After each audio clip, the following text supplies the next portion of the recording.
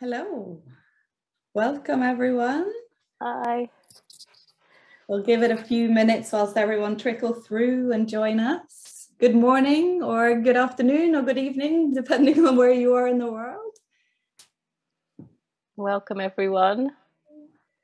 Do drop a hi in the chat if you want. Let us know where you're from.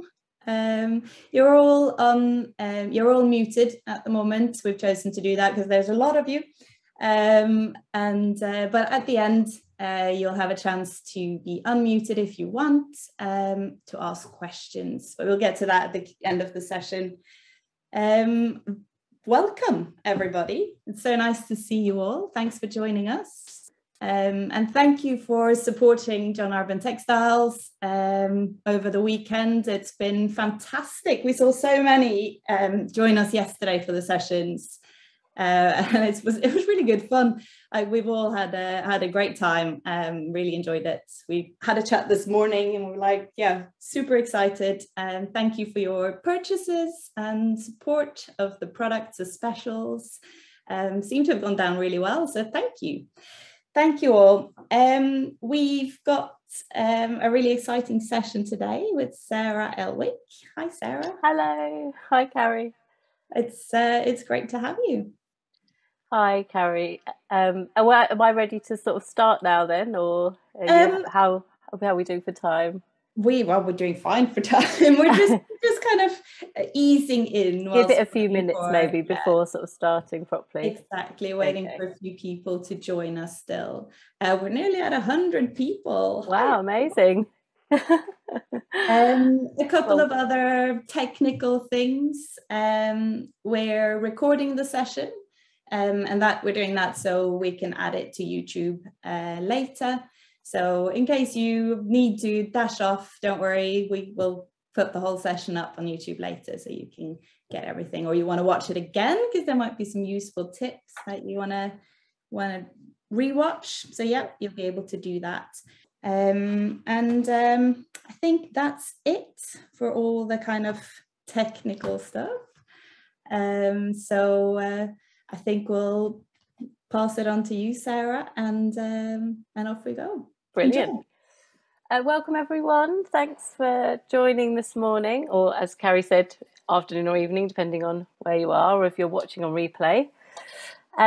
So the structure of this hour session is I'm going to do a presentation where I'm going to talk through lots of inspiration, hopefully of lots of different kind of creative mending to inspire you and hopefully to kind of illustrate the techniques. And then I'm going to move on to doing a kind of mini demonstration, live demonstration. I mean, I won't be able to cover everything, but hopefully I'll be able to give you the kind of basics to get started.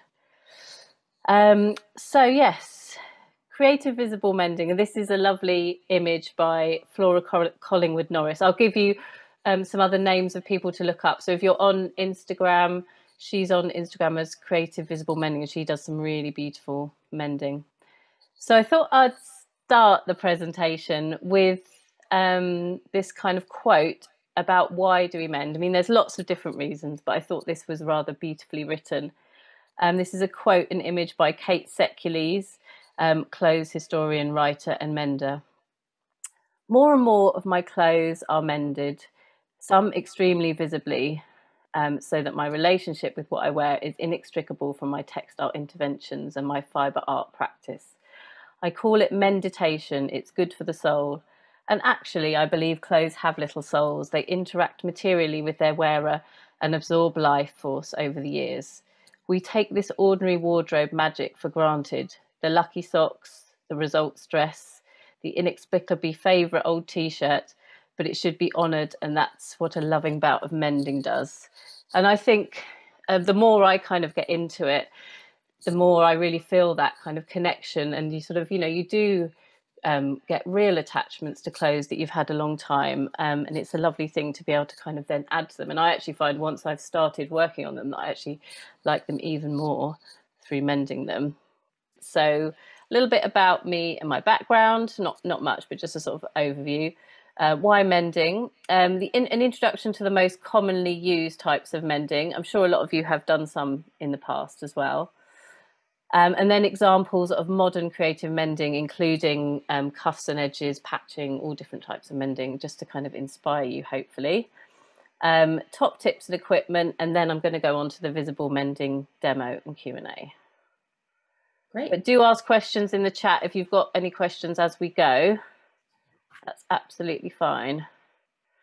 Okay, so as I'm sure a lot of us who are on this call have, I've always had a kind of love of textiles and making from a young age, and I studied textiles at GCSE and A-level, and I think that really kind of kick-started the kind of more sort of in-depth love of sewing. I used to do a lot of sewing in applique at those stages, and I was lucky to be able to sort of specialise in textiles on my art A-levels.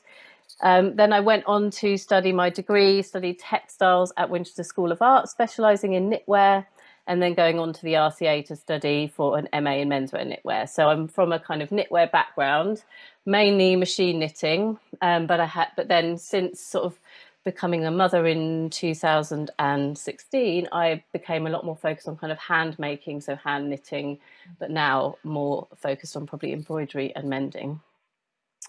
So I taught knitwear for a long time at Winchester School of Art on the knitwear programme, and now I teach on the knitwear programme at the University of Brighton. So I'm still very much in the kind of knitwear kind of teaching.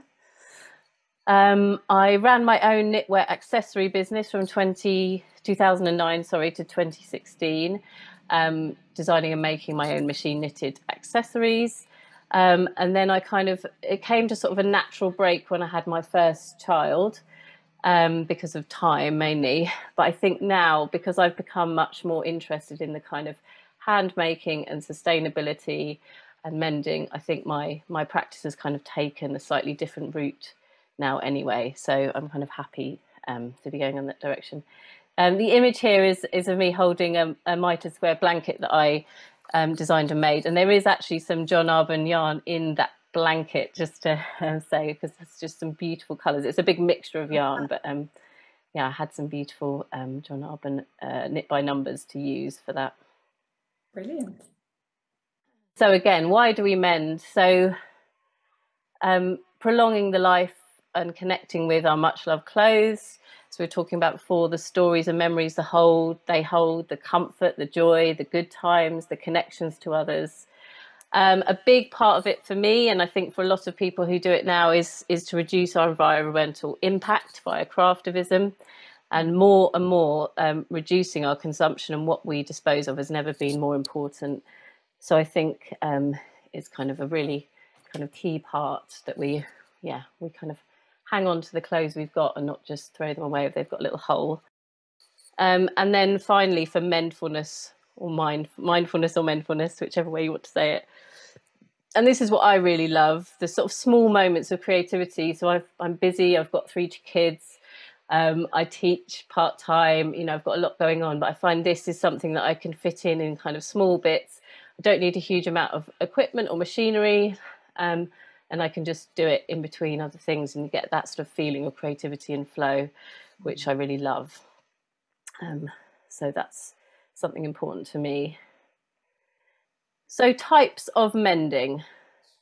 So the kind of classic mending, which I think people will probably be quite familiar with from traditional mending, is it is traditional darning, or the sort of way of describing it is warp and weft mending. So you're basically kind of creating almost like a mini woven section within your garment, and that could be a knitted garment or a woven garment. You can do this technique within either. So I thought this image here, this is actually from a World War II Make, Do, Mend book, but I actually thought it was a very clear visualization of this technique. So what you do is you're kind of stitching in vertical stitches, your warp threads. I don't know if anyone's done any weaving, and that's, you're kind of creating a structure over the whole. And then you go back and do your weft, where you're going over and under and kind of giving that a bit more structure. So this image on the, well, it'd be your left, is a multicolored chunky patch of darning that I've done as a sort of demonstration one, and showing that that's the way you can kind of make it more creative and more innovative, is through using different colors, different yarns.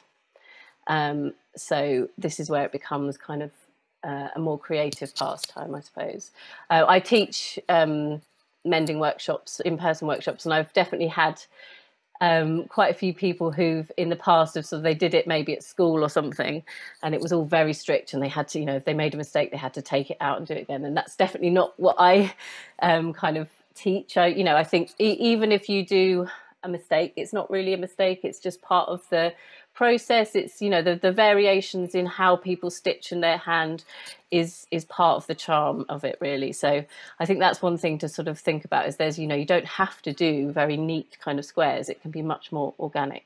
And I'll show you some other images. So this is some mittens. So these were ones of mine that I have had, that I made about sort of 9 years ago or so now. And now I've started mending the patches with these kind of multicolour mended patches. And I just keep adding to it as they kind of wear through.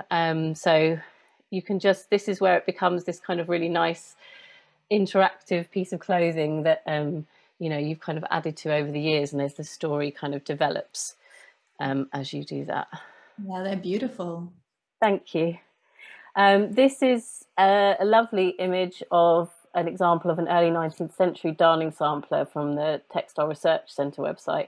And here you can see, so it's the same warp and weft technique, but just through variation of where you go over and under. So maybe instead of just going over and under every other one, you're going sort of over and under, over two and under one, or whatever, and you're building up these patterns. Or just simply through putting 2 different colours in your warp and then 2 or 3 different colours in your weft, you're going to get these kind of variations in pattern and structure. So it's quite nice to kind of look back on. But then, as I said, it can become much more organic and much more kind of a sort of almost an art practice. So there's a really, I'm sure a lot of you have heard of her, mender called Celia Pym. She won the Women's Hour kind of craft prize a couple of years ago, I think, and had a big exhibition. But she does really kind of beautiful art mending. And these are mended paper bags. She did a whole project of mended paper bags. And as you can see, this is much more organic and free-flowing. So you can be doing it in quite a different way like this. This is a visible mending commission on a toast charcoal grey cashmere cardigan that a lady asked me to do. She wanted something quite colourful, so and was quite happy for me to use whichever colours I liked. So I worked on this quite intricate multicoloured mend. So yeah, I think, you know, it can be really colourful. I really like working with colour, but also equally this could be something that was quite subtle, and you could just be working with lovely different shades of greys, and it could be a really kind of subtle and beautiful mend in that way. So there's definitely no right or wrong way to do it. The other kind of really popular knitwear mending method is Swiss darning or duplicate stitch, which some of you have probably done.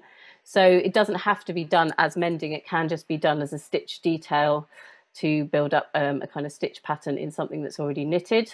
Or in this case, like where you've got a hole, you create again some kind of warp threads to build up the structure first, and then you do the Swiss darning into them. So this is another example of Swiss darning. Just this is by Flora Collingwood Norris again from Visible Creative Mending, and she's doing this to replicate a fair arm knitted pattern. So it's something that you can kind of do as a decorative thing as well as for mending. I find it quite a lot more fiddly than the warp and weft mending, because you're literally trying to follow every little loop.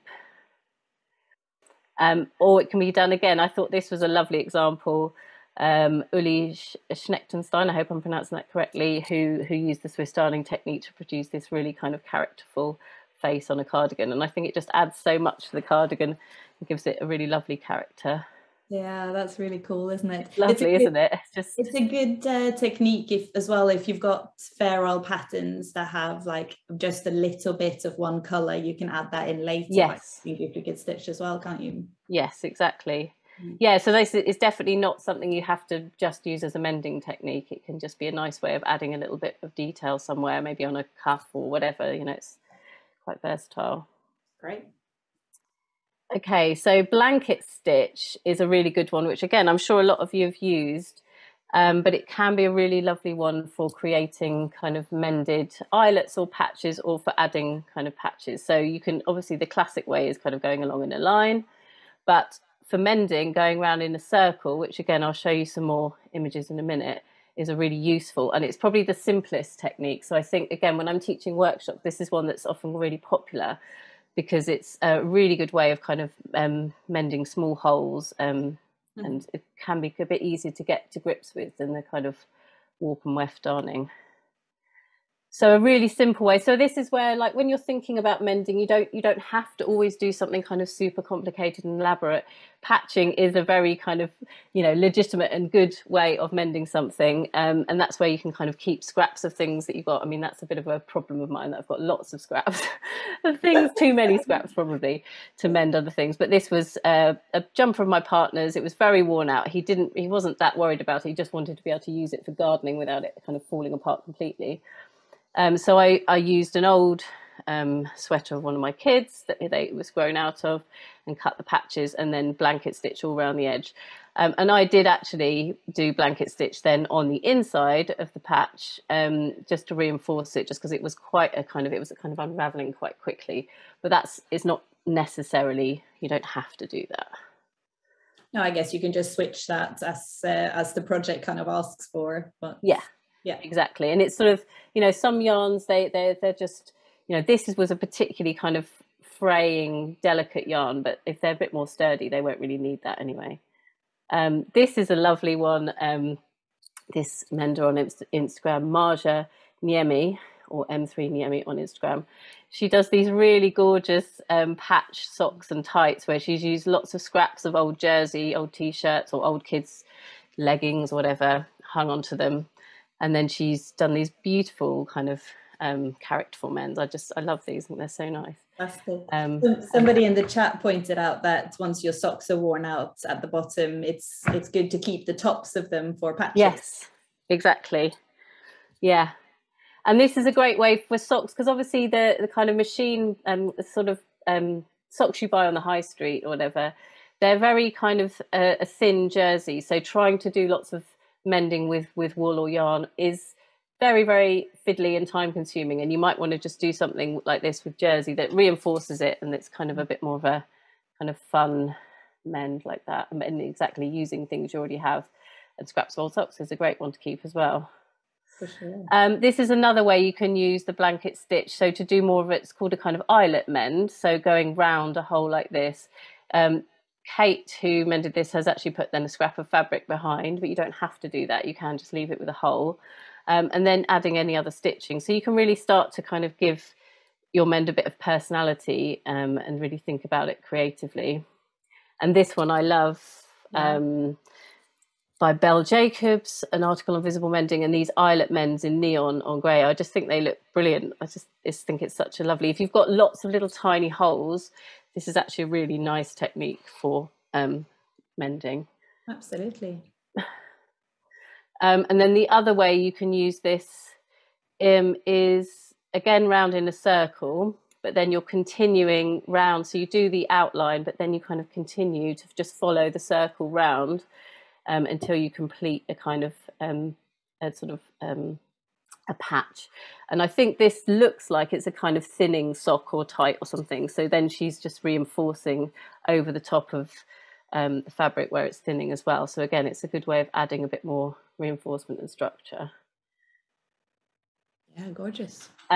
Also good for woven patches. So this was a jacket of my partner's, so I just found some really lovely fabric to patch it. And then with the woven ones, you don't have to do this, but I tend to hem them. So I fold the edges underneath and iron them, press them flat, and then blanket stitch them on to give a neater edge. But if you were doing something more like denim repairs or something, you wouldn't have to necessarily hem them. You know, part of it might be the kind of more frayed and organic looking. So again, it's sort of just about thinking about how you want it to look overall, and trying different things. But again, you know, don't panic if the first thing that you do, it doesn't look quite right. You can always take it off, start again, you know, or just add to it. So I think it's important to just you know, let it be free and not sort of put too much pressure on yourself.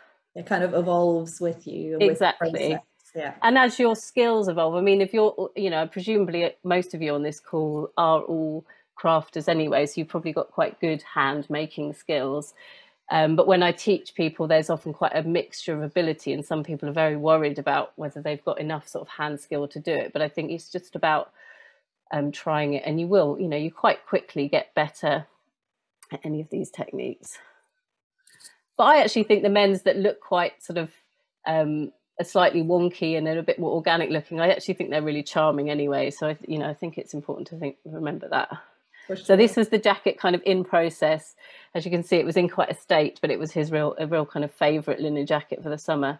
So yeah, I added patches to elbows, pocket bags, and then round the collar and cuffs, a kind of bias binding, again, that I made from strips of fabric and then stitched round. So that's another really nice technique for doing cuffs and collars. Not so much on knitwear. I wouldn't probably put binding onto knitwear, but it's kind of up to you. But it's more for sort of woven jackets, shirts, maybe t-shirts, that kind of thing.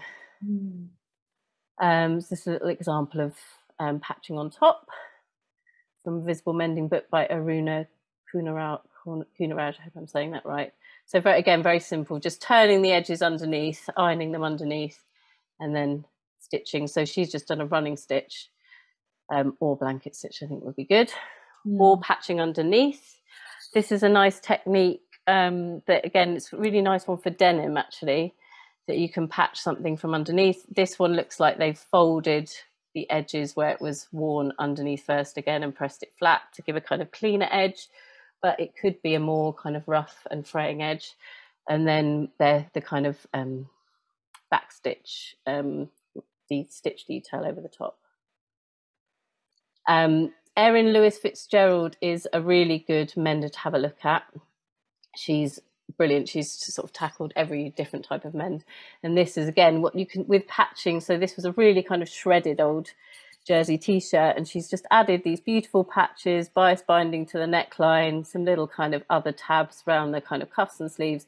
And then she added the kind of heart with a little scroll, and it's, I think the owner is someone called Marge, and I think it says Marge forever on there, which is rather lovely. But I just think what she's done to it actually makes it so much more beautiful than it was in the first place. For sure.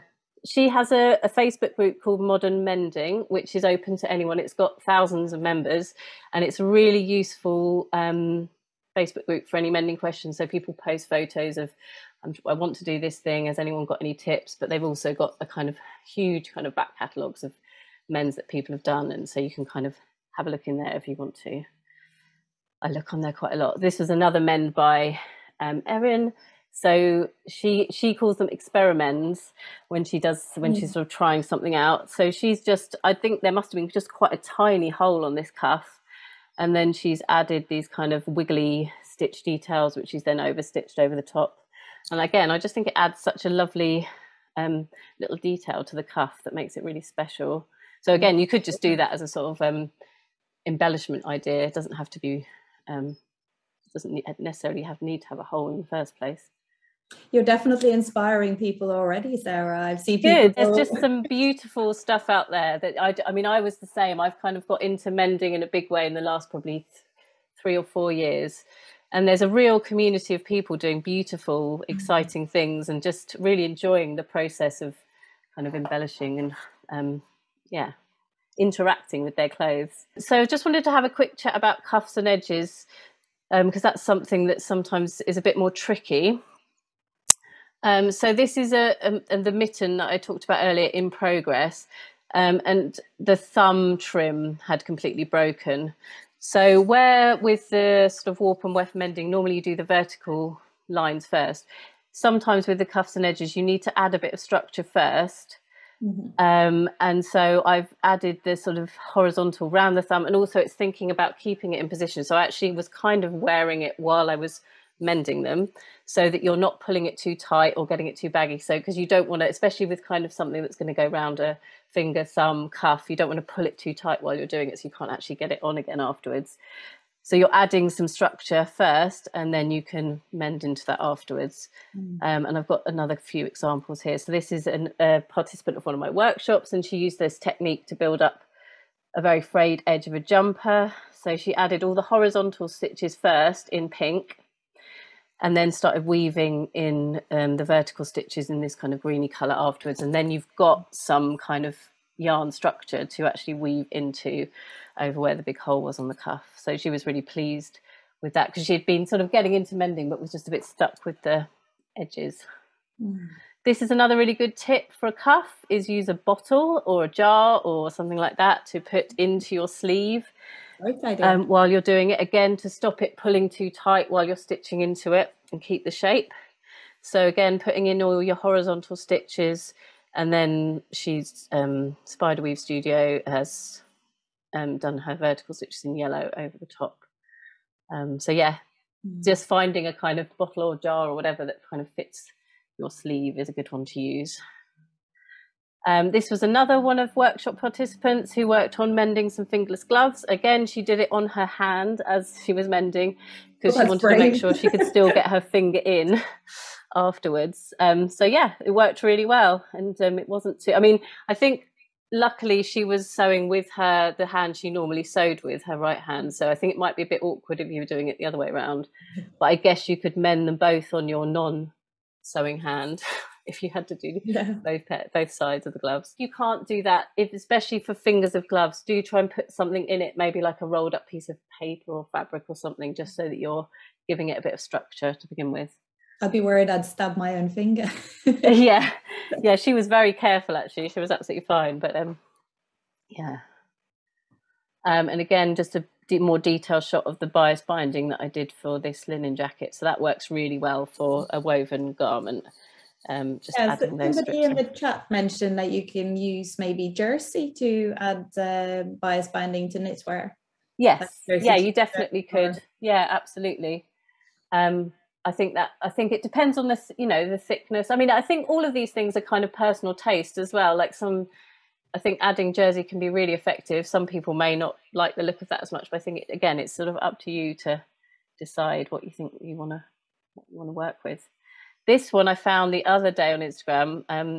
A lady who is called Thread Event. Her Instagram called Guillemina, and I just thought it was absolutely beautiful. So she's just chain stitched over. It was very kind of worn Marimekko apron, and she's just over where it was really kind of fraying and worn, just over stitched over the top. And I just think that looks even more beautiful than the original. So yeah, lots of things you can do. So basic equipment. So needles, obviously. You can buy specific darning needles, which are a bit longer than normal needles. So they are quite useful, especially if you're doing a bigger patch. But at the same time, it's not 100% necessary. I definitely didn't have those when I started mending. So I think the main thing is that you've got something with a big enough eye to get your yarn through. But a slightly blunter needle can be good, because sometimes when they're very, very pointy, they can get a little bit caught up. But yes, you don't need to worry too much. You don't just try to get one with a bigger eye than just a normal sewing needle. Yeah. But basically, just get going with what you've got. So a small embroidery hoop. I would say this is more useful than a darning mushroom. Darning mushrooms are really good for socks because you're going into the heel and it's curved. But if you're doing a jumper or a sleeve or whatever, you want to keep it flat. So a small embroidery hoop is really useful. Yarn, again, it's sort of trying to match your yarn to your, it's in the thickness, not necessarily matching the colour, the thickness to what you're mending. But you can split down yarn you've got. So you've got embroidery threads, you can split them down thinner. Same with any hand knitting yarns you've got.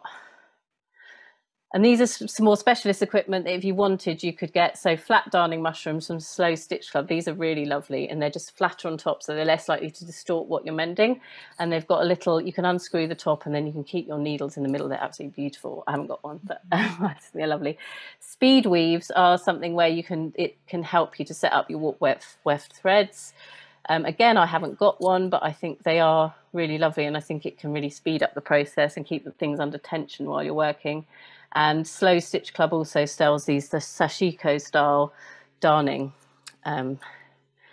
So top tips for getting started: just start thinking about whether it's, how large it is, what material, what type of fabric or yarn to use, what technique to use. Is the damage on high stress or low stressed areas? And this will give you additional clues as to the type of mend, materials, techniques, patches to reinforce, etc. if something's very worn.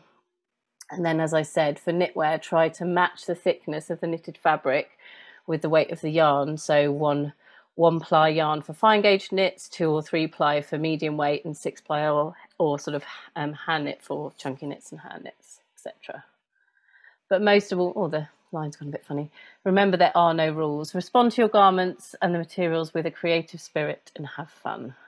Oh, one thing I just quickly wanted to mention for anyone who's UK based, there is a mending exhibition on at Somerset House until the 25th of September called Eternally Yours, Care, Repair and Healing, and it just looks absolutely beautiful. So if anyone can get there in the UK, I would highly recommend that. And I've got references here, which I'm happy to send this through to people afterwards if that's useful. Right, I'm going to move on to the demonstration now. Okay, that was fascinating, Sarah. Really nice. Good. So you can see my hands. Yeah. Okay. So I've got some.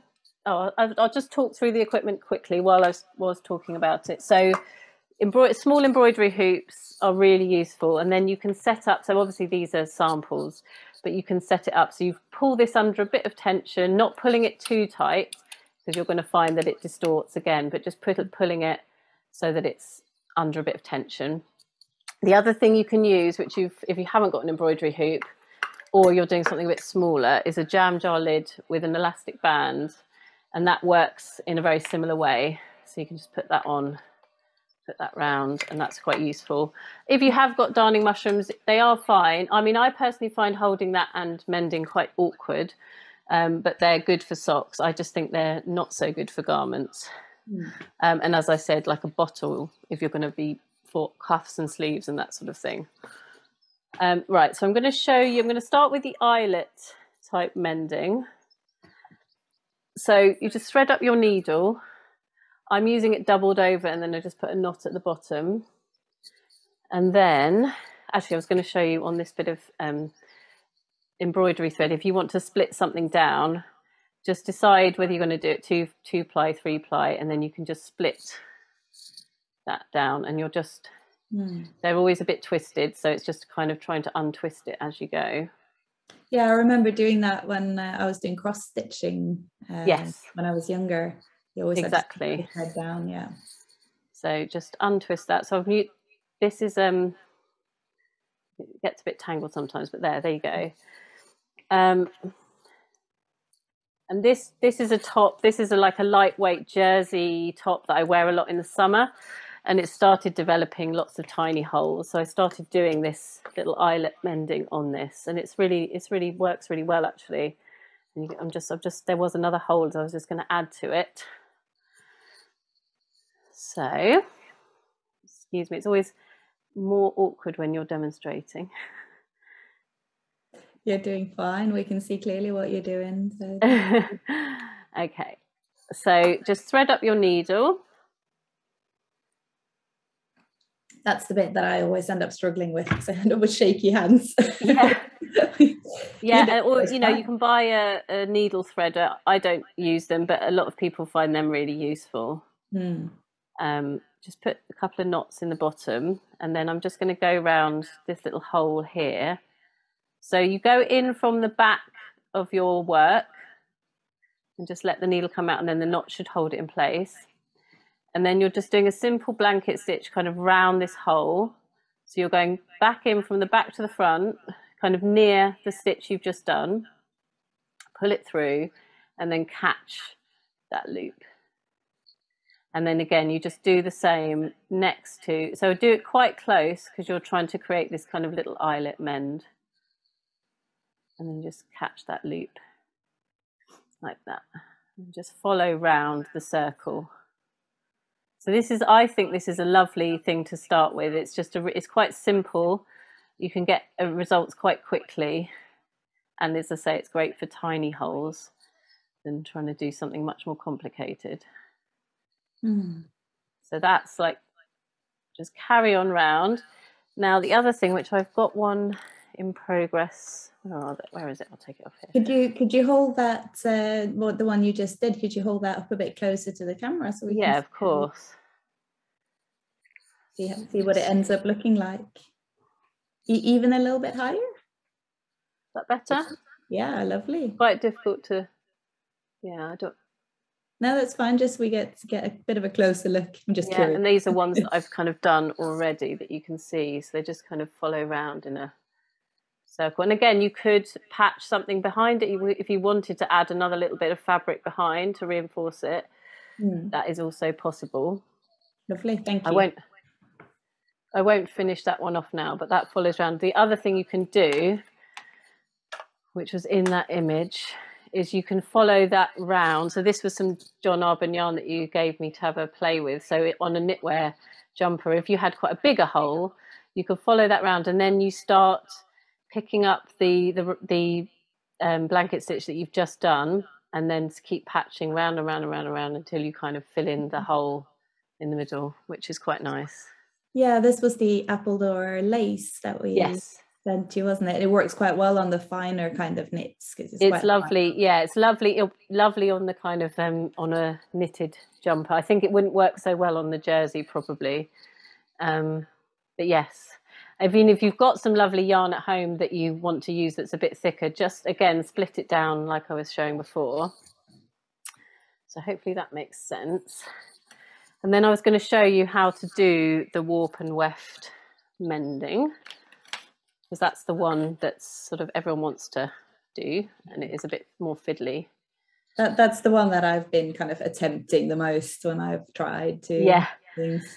Not always very successfully, but give it a go. I mean, it does take practice. I think it's getting the tension. So that's where embroidery hoop is useful, because you're keeping it under a bit of tension first.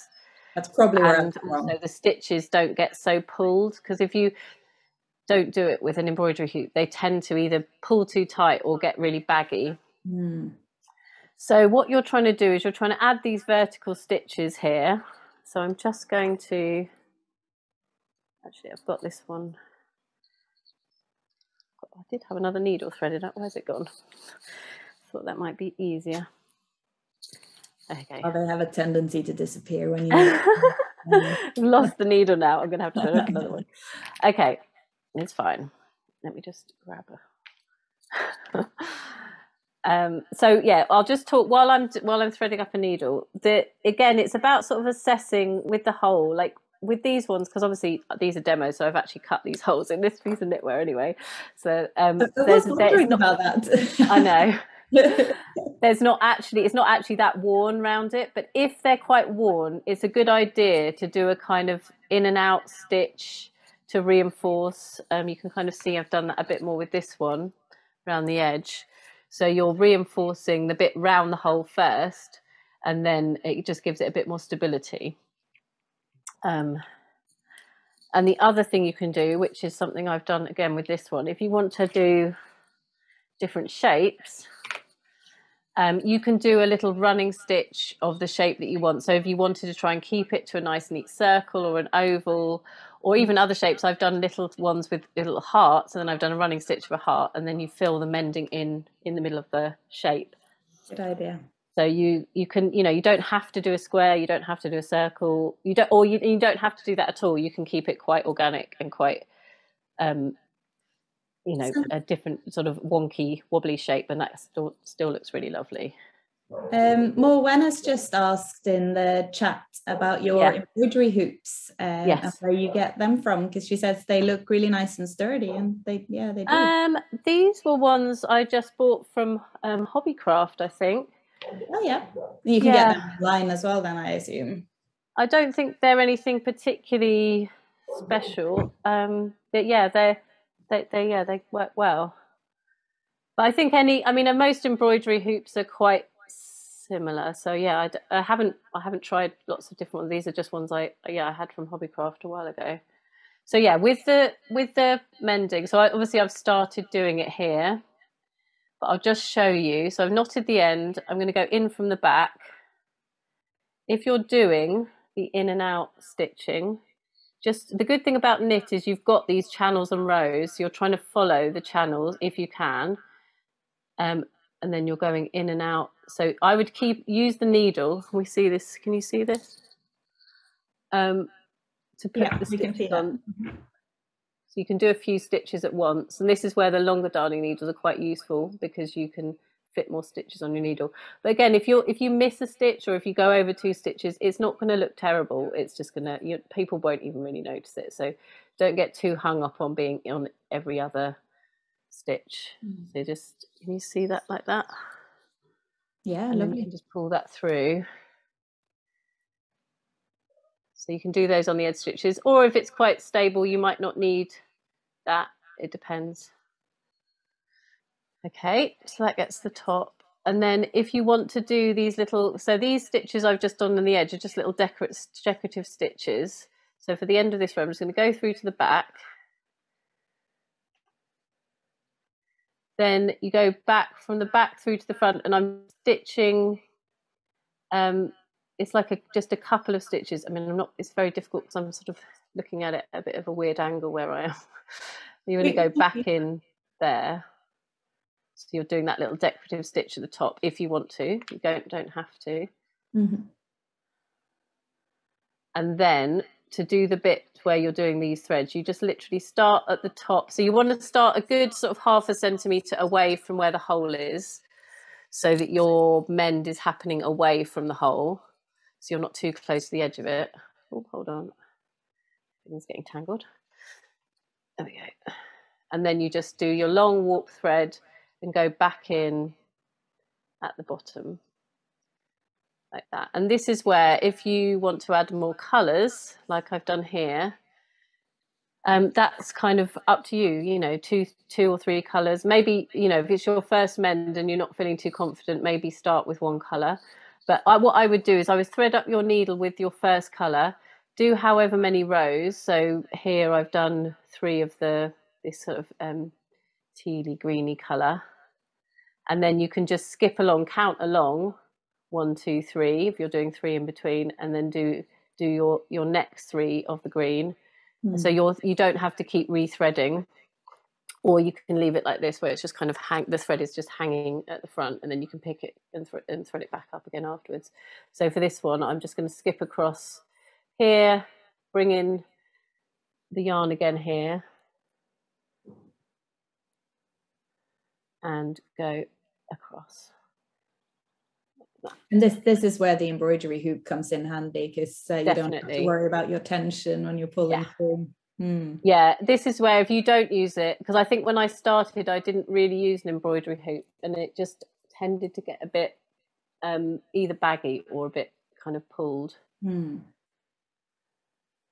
Yeah, definitely. And it means you're not, you keep your stitches that you're mending with under good tension as well.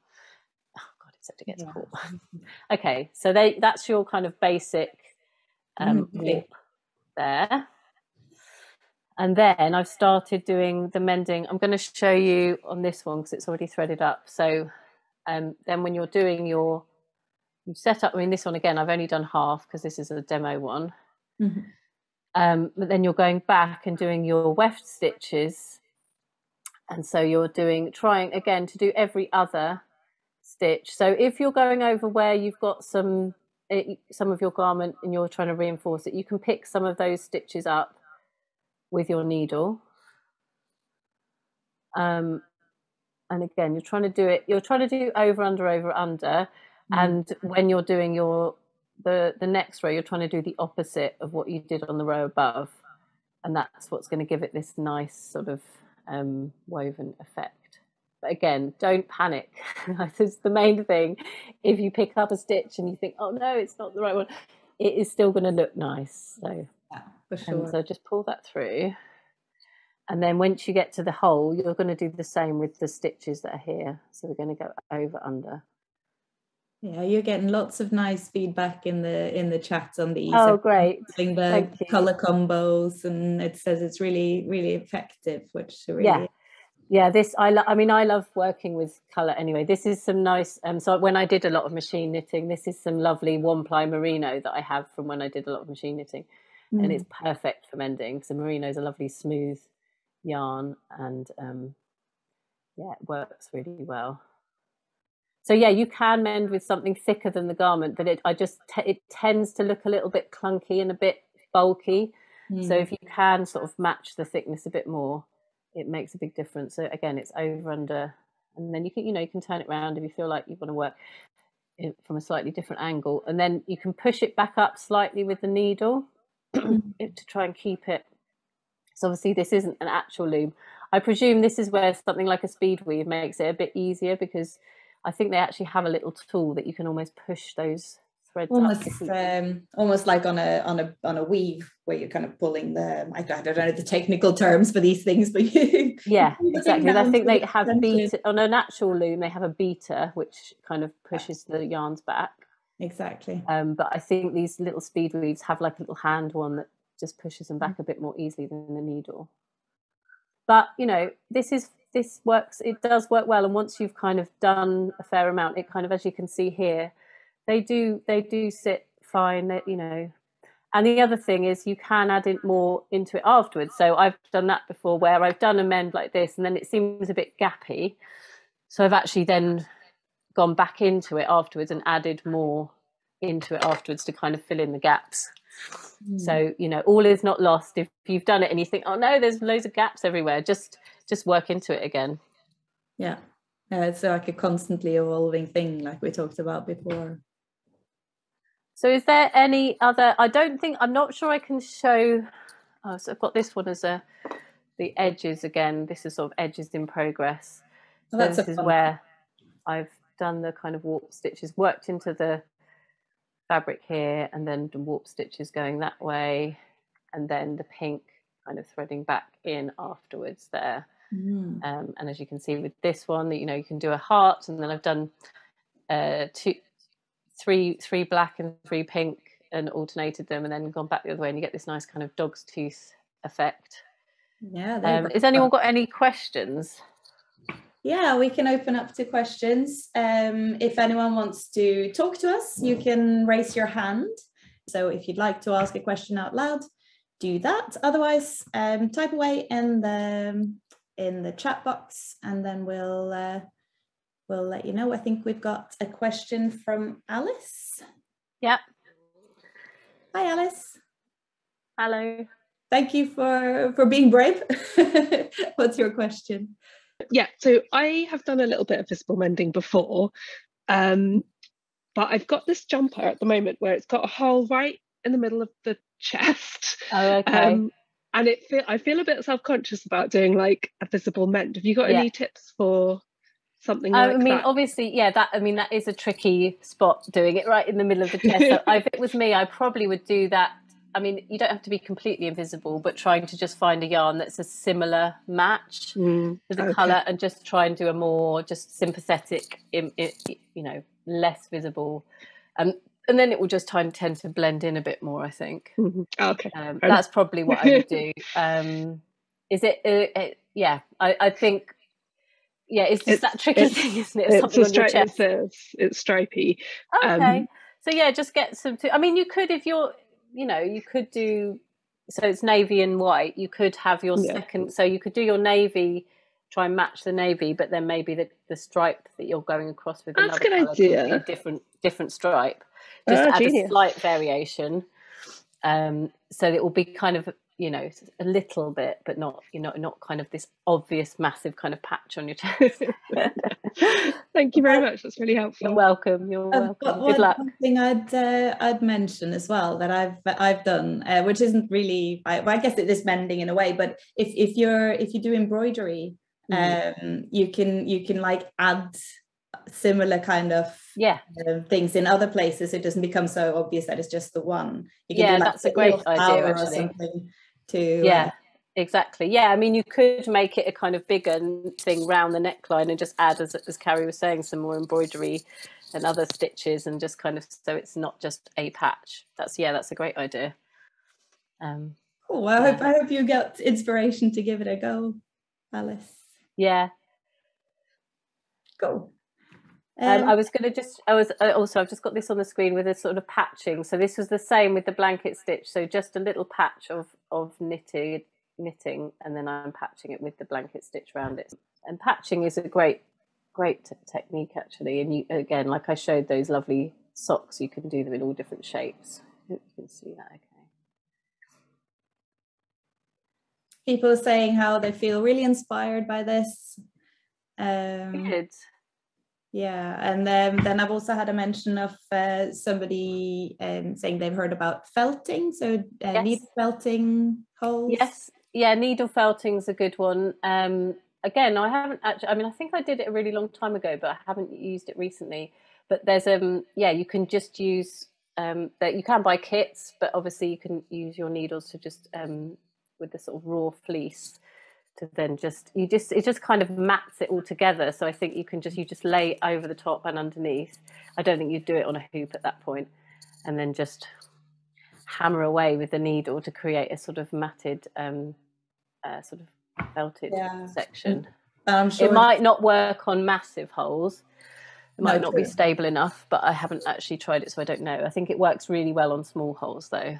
Yeah, and I'm sure there's spinners watching today that will have enough fleece lying around to do a few mends. Yeah, definitely. Yeah, yes. And it's a great way to use your stash as well, isn't it? Yes. Different types of mends. Definitely, and I think you can really sort of, if you've got some lovely scraps of some really nice colours, that you can just have a play with putting them together and seeing what kind of works together. Really, that's what I like about it. So you've been working with the Appledore lace on the swatches that you've been showing us now, but somebody was asking if there are any other yarns from John Arbon that would be good for mending, and I reckon it just depends on the thickness of your product, of what you're trying to. Yeah, I think this was the thinnest one you have, wasn't it? Because this is 2 That's right. Yeah, that one, or you've also got a lace weight of the Alpaca Supreme that could. Okay. Could that would work well. But otherwise, yes, if you're mending hand knits, then by all means use kind of whatever weight you knitted it in, or whatever weight it's in, or just split it down. So like with the embroidery threads, you can just, I mean, sometimes you have to be careful if they're a more delicate yarn that it doesn't just kind of break. But you can split them down into smaller ends if you need to. Yeah, but yeah, I think if the thicker ones would work well on other hand knits. And I was also thinking maybe the Exmoor sock might be a good one to mend with as well. I think you know the yarns. I think you know the John Arbon yarns better than I do. But yeah, sounds like a sock yarn would be a good one. It's still quite new to me. I'm only three months into my John Arbon career, so I'm still learning. But from what I've picked up, I think the Exmoor sock would be a good one because it's got that little bit of nylon in it. Makes it a bit stronger, especially if you're doing kind of elbow patches or things like that. And obviously good for mending socks as well. So yeah, that sounds good. Yeah.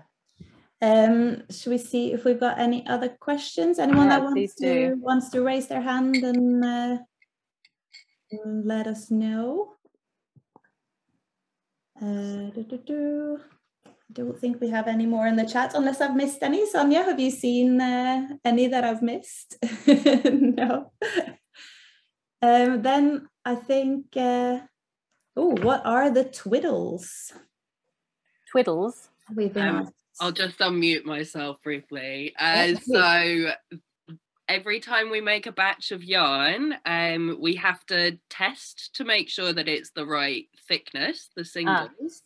So we have a little machine which will then measure off. I think I want to say like maybe 20 yards or something. It's some sort of old-fashioned measurement, and then you weigh that, and then you know how many meters long it is. So they're kind of a byproduct of our production. So this was a question for us really rather than you, Sarah. So this is very, very technical. I don't know what the twiddles are. end up with this little byproduct that's like maybe 3 grams and is like a single, and they come in a million different colors because we have to do it for every single batch of yarn we make. So they are wonderful for visible mending and mending, but also perfect. Oh, that sounds great. Yeah, kind of only sell if you come visit us or if you see us at the in-person open weekend. So I'm afraid it's not very relevant to this chat because most people on the Zoom will not be seeing us in person. But that's great though. It's a nice sort of extra thing you sell at sort of in-person shows and things. Not perfect for this sort of project. Yeah, definitely, because it's just you just want small amounts, really, don't you? Yeah, it really doesn't use much yarn at all. Actually, mending is surprising. Even big holes, you don't use much. I've actually just had one more question, and they say Christine says, "What would you recommend for the toe of a very fine knit sock?" So. Did you knit it yourself? Because if you knitted it yourself, you could try and mend in what you knitted it in. But just trying to choose something strong. So if you're doing the warp weft darning, then the merino, or you can buy specific mending yarns, which again they do have a little bit of nylon in, so they're nice and strong. You can get those. So there's I know Loop do specific mending yarn. I'm not sure any others at the moment, but yes, you can still buy those sort of individual packs of mending yarn, or you could, depending on how you felt about that, you could do more of a creative patching where you're reinforcing it with some other materials that you're kind of cutting the patches. Because the thing is with socks is they do get a lot of hard wear, the heels and the sort of underneath the ball of your foot, they do wear through really quickly. So, patching is a really good option because you're just giving it that bit of kind of more strength and reinforcement. So I think it's a personal choice. But yeah, if you're mending, choose something that's a bit stronger than, you don't want to kind of something like alpaca, for example, is lovely and fluffy, but it's not particularly strong. So it might not work so well on those wet areas. Somebody in the chat, Sean, she's just said you could always cut the toe off and knit a new one if it's a hand knit socks. Yes, that is true. Yeah, good tip. Yeah, I have seen people do that actually. Then where they kind of just chop a section off and then just re-knit that bit. So depends how proficient a knitter you are, but I'm sure sounds like you're all pretty proficient, I would imagine. There are probably some very proficient knitters in this call for sure. Sometimes if I suggested stuff, there was a woman that I did a mending workshop with, and she wanted to mend a cuff, and I suggested re-knitting the cuff, and she was just like, oh my God, no, I don't want to do that. So I think it depends on your skill level, doesn't it? This is actually a good point in the chat now. Jen has said, don't do what my dad did. He mended his arm, the hole in the armpit in bright turquoise. Did not look great. Do you have any tips for that sort of for the underarm? Yeah. Yeah, again, I would do it in a sort of similar toning colour that you're not really going to notice, that's just going to blend in. So I did the same. My partner's jumper where I did the elbow patches, it was also quite worn under the armpit, but I just found a grey that was a very similar grey and just to blend it in. Yeah, you don't want your armpits catching people's attention, really, do you? No, I do. I've actually got a stripy jumper that has worn under the arm, and I've struggled to work out what to do with that one because it's a tricky mend, especially with the stripes. It's going to be visible, I think, whatever I do. Yeah, I'm not sure. I think with those ones, it's trying to find a similar match as possible with the yarn colours, and just try to make something not as conspicuous. Nice. Probably. I think this has been a super useful chat, and lots of people are inspired, and I'm definitely going to go through my mending pile and see what I can whiz up. Good. I mean, the techniques are fairly simple, I would say. It's just about a bit of practicing, and then there's so many people doing it on Instagram, which is what inspired me, that it just, go look at what they're doing, and there was often some little kind of video tips and different things, and just and also just letting go of the idea that it needs to be invisible, that it needs to be perfect, like allowing it to look interesting and different. Exactly. Yeah, exactly. And I think you know, I've noticed recently on Hugh Fernie Whittingstall's new program, he's wearing visibly mended knitwear, and it's really obvious. And because he's very pro. I think I heard him talking about it as well, and I just thought, oh, that's so lovely that it's sort of, you know, kind of quite a popular figure is starting to wear visibly mended knitwear on TV. Yeah, let's promote it. Yeah. Brilliant. Well, thanks everyone for joining us. Yeah. It's been really fun, and I can't believe this hour has gone super fast. Yeah, it's whizzed by. Yeah, for sure. Thank you so much, Sarah. Oh, you're so welcome. Thank you for inviting me. I've really enjoyed it. Where can people find more of your work if they would like so yeah, the main place at the moment is Instagram. So I'm just at Sarah Elwick, all one word. And I am in the process of sort of setting up a kind of mailing list, and then maybe this is going to spur me on to then hopefully teach some slightly longer online mending and embellishment courses. So yeah, if you follow my Instagram, those are going to probably be coming up in the autumn. I'm going to do some kind of longer online mending and embellishment, because I'd like to do some more knitwear embellishment kind of classes as well. I'll be signing up for that for sure. All right. Well, thanks very much. Thank you very much, everyone. Have a great day. Thanks everybody for joining. Take care. Bye. Thank you.